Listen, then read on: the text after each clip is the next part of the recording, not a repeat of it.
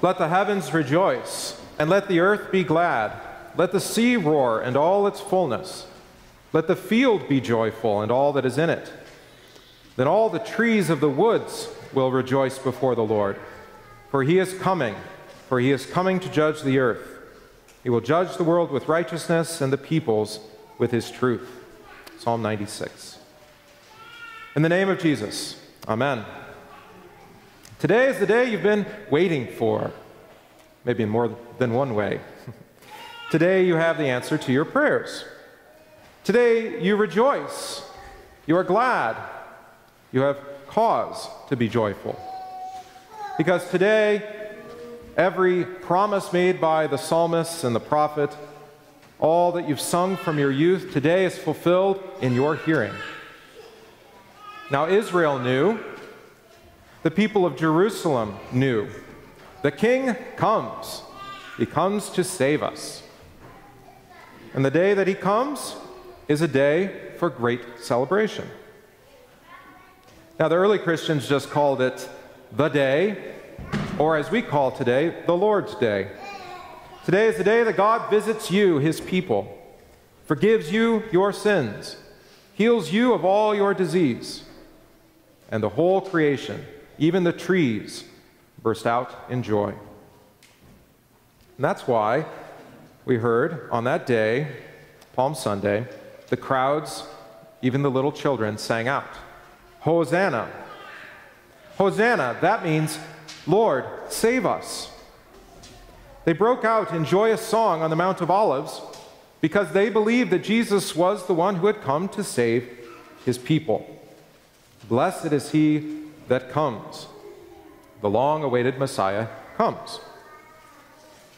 That was true on that day, but it's true on this day too. The King comes for you today. And that makes today a day of great celebration, again, in more than one way. The Lord comes today to visit all of you and to redeem you all from your sins. He comes to you humble, bringing salvation.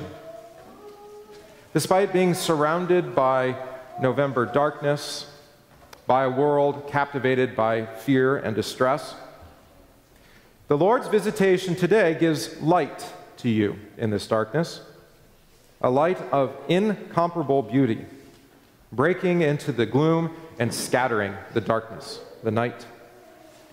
He comes. Let us go out to meet him. Blessed is he. Blessed is he because Jesus is the Christ, the Messiah, the Savior. He is the Alpha and the Omega, the beginning and the end. He was before time even began. And he has followed humanity through all nations and empires, through all times of health and times of great sickness. And he will do so. He will follow humanity until the end of all history, on the great day. That's the day the psalmist was singing about. And today is a shadow of that great day. It's a day that looks forward to the last day. But not all look forward to that last day with joy. They look to Christ coming again, and they don't see a day with joy and gladness and rejoicing, but rather a day of judgment with fear and terror. That's true too. Christ, or as he says, like a thief in the night, he will come and sit upon his throne and judge between the living and the dead, judge all people. In that moment of judgment, no hosannas will be heard. Rather, I think we rightly imagine that moment to be with deep, tense silence, a hushed expectation of the judgment that will come forth from his lips about us, about you.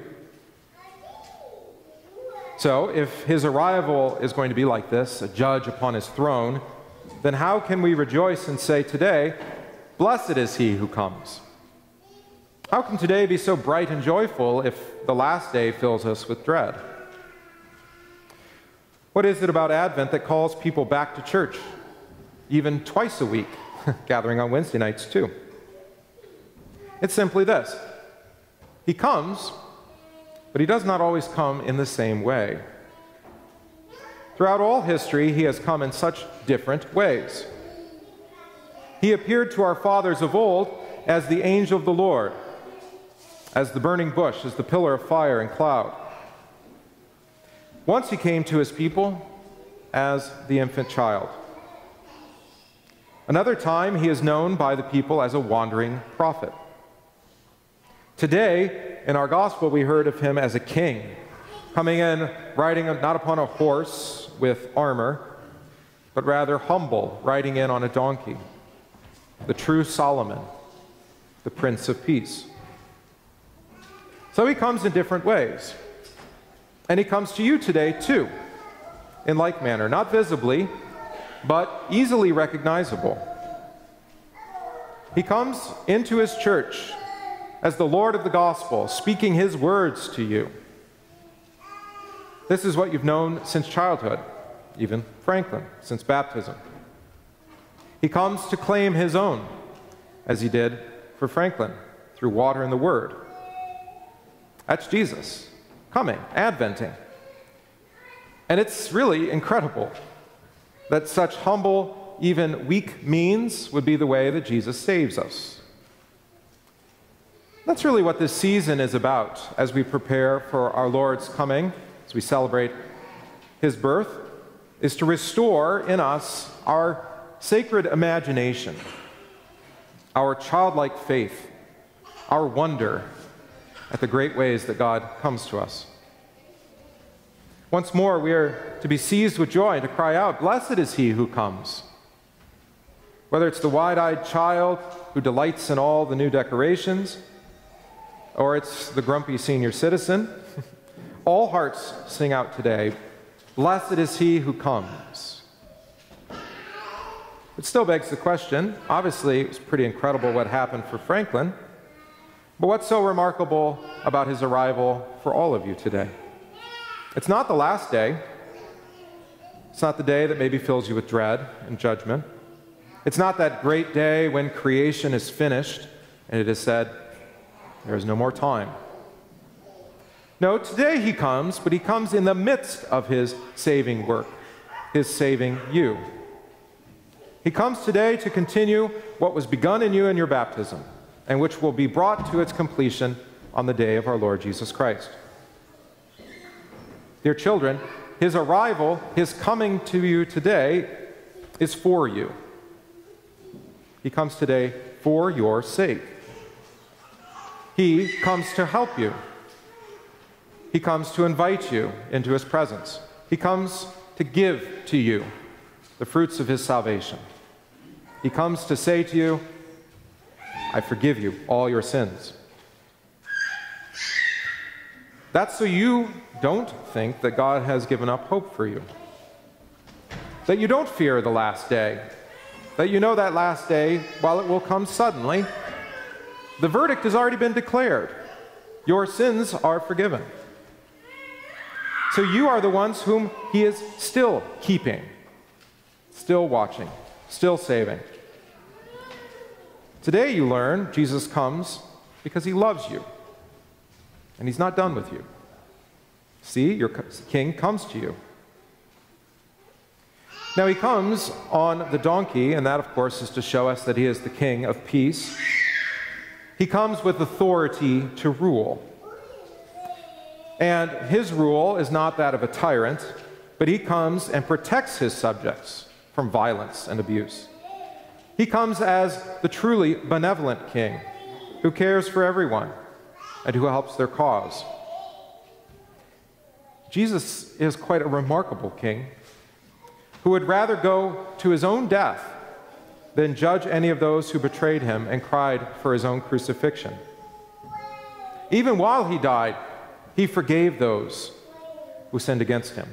Father, forgive them. That's a benevolent king, a king who died for the guilt of the cowardly disciples, his own subjects.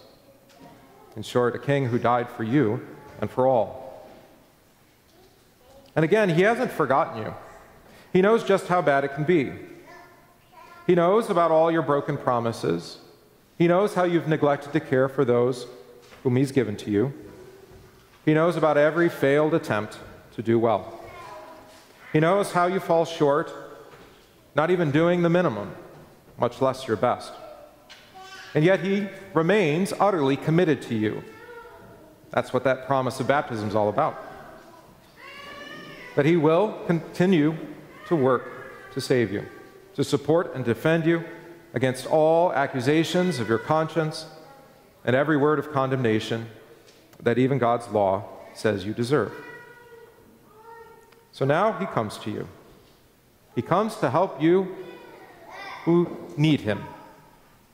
And he gives you the gift that you truly need, his blood-bought forgiveness. That means today is the day, the Lord's day. He comes to forgive you once again, making each day new. And that's why we have cause to sing out for joy today. That's what makes your hearts glad and your whole being rejoice. That's why you'll sing, "Blessed is he who comes in the name of the Lord." Because blessed is he who still allows his day of grace to dawn upon us. Blessed is he who still causes his sun of grace to shine. Blessed is he who comes to visit and redeem his people. Blessed is he who comes with his word of forgiveness over and over.